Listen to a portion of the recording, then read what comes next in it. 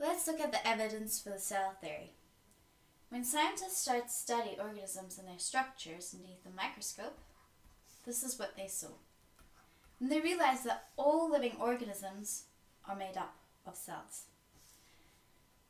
And when they took some of these cells, they realized that the cells could live independently for a period of time. And they did not find anything smaller that could do so. And so they concluded that cells are the smallest unit of life. But they did not know how cells arose, and they thought they must arise from non-living material. It was only some time later that an experiment was done to prove that this was not possible.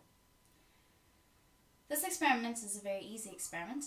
It involves taking two containers, so it's called container A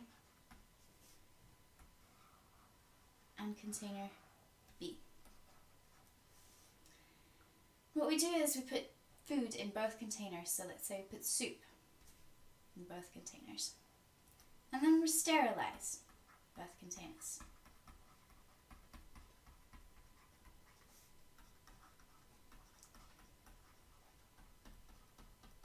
And we do this to kill all the living organisms in both containers. And so then what we do is we leave container A open, but we seal container B closed.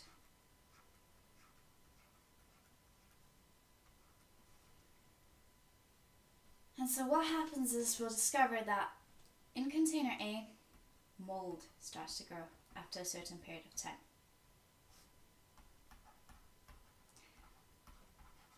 But no mold grows in container B.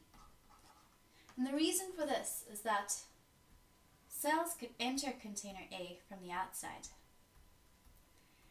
And so they entered container A, started to divide and grow, and produced mold. Container B, however, was sealed closed, and so no cells could enter. And therefore, no mold was present. And this simple experiment proved that cells could not arise from non-living matter, and they had to arise from pre-existing cells.